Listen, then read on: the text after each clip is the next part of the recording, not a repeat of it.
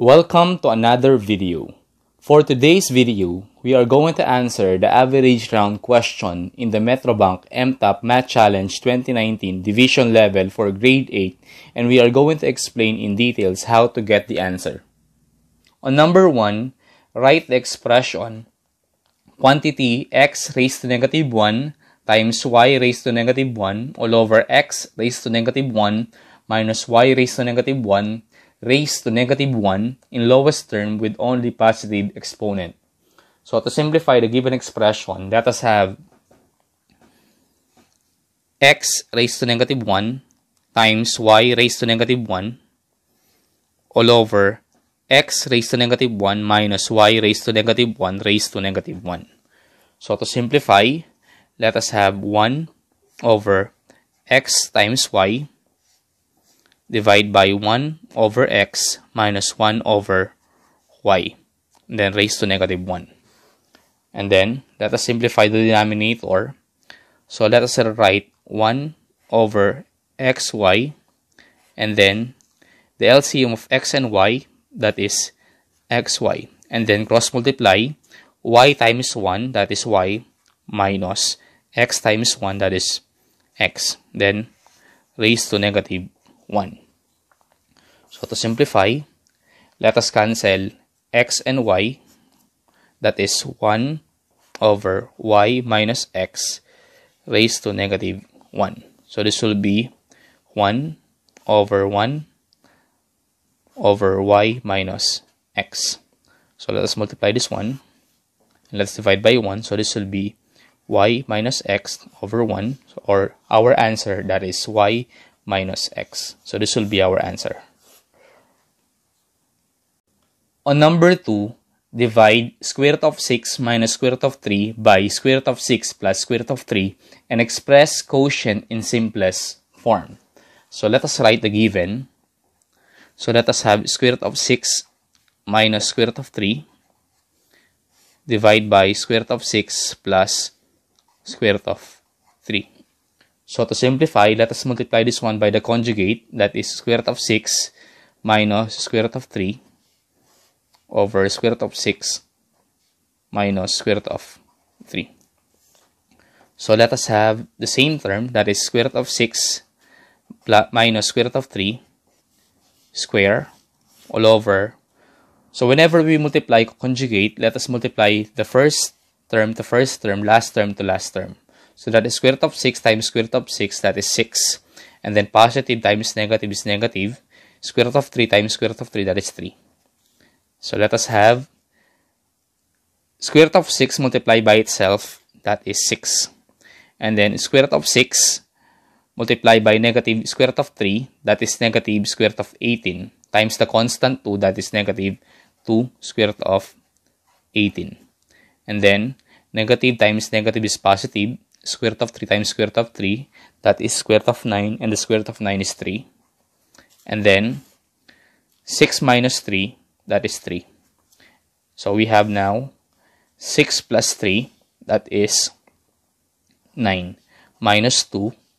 Then square root of 18 is factorable by 9 and 2 over 3. So this will be 9 minus 2, and the square root of 9, that is 3.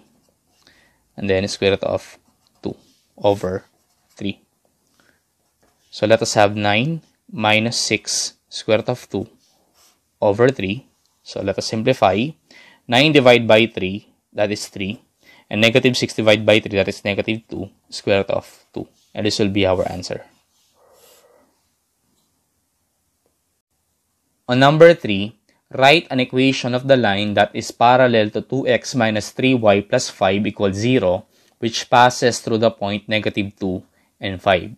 So to find the equation which is parallel to 2x minus 3y plus 5 equals 0. So since we have a parallel, let us have 2x minus 3y, and we are looking for the constant using the point negative 2 and 5. So this will be 2 times negative 2 minus 3 times 5 equals c, because this one is x and y. 2 times negative 2, that is negative 4. Negative 3 times 5 is negative 15 equals C. So C is negative 4 minus 15 is negative 19. So therefore, since we have 2x minus 3y equals negative 19, so the equation parallel to 2x minus 3y plus 5 is 2x minus 3y plus 19 equals 0. And this will be our answer. On number 4, factor completely x plus 2y times the quantity of x plus 2y minus 1 minus 6. Since we have the same term, that is x plus 2y, let us represent x plus 2y as x. So x will be x plus 2y. So we are going to have now x times the quantity of x minus 1 minus 6 equals 0. So let us simplify. X times x is x squared. And then x times negative 1 is negative x minus 6 equals 0. So let us factor the given equation. So the factors of x squared, that is x and x. And what are the two numbers? If we multiply, we can get negative 6. And if we add, we can get negative 1. And that is negative 3 and positive 2. So this time, let us substitute the value of x, that is x plus 2y. So we are going to have x plus 2y minus 3 and x plus 2y plus 2. So these are the factors of the given expression. So this will be our answer. On number 5, in how many ways can 6-digit PIN can be formed if the first digit cannot be 0 and the last digit cannot be the same as the first digit? Since we are looking for the 6-digit PIN, let us have 6 blank, that is 1, 2, 3, 4, 5, 6.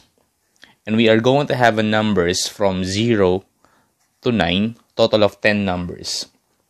In our given, the first digit cannot be 0. So from 0 to 9, how many digits can be written in the first blank? So that is 9. Because 0 is not allowed in the first blank. And then, the last digit cannot be the same in the first digit. So since 0 can be written in the last digit, so there are 9 numbers that can be written in the last blank because one of the numbers is written in the first blank. And then, from 2nd, 3rd, 4th, and 5th, since in our given there is no rule that there is no restriction, we can write 10 numbers here, 10 numbers on the second, 10 numbers on the third one or fourth one, and 10 numbers in the fifth blank. Therefore, let us have 9 times 10, that is 90. 10 times 10 is 100. And 9 times 10 is 90. So let us multiply this one. 90 times 100, that is 90,000. And multiply by 90, that is 810,000 ways. So this will be our answer. So I hope you will learn from this lesson. Thank you so much for watching and God bless us all.